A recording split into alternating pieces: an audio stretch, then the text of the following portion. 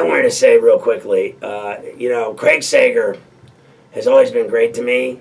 I don't know if you knew that or not, Shep, but back in the day, he owned all these Jocks and Jills in Atlanta, these sports bars, and he put pictures of me up in those places from my broadcasting days in Atlanta, and great pictures of me even as the Thrashers play-by-play guy.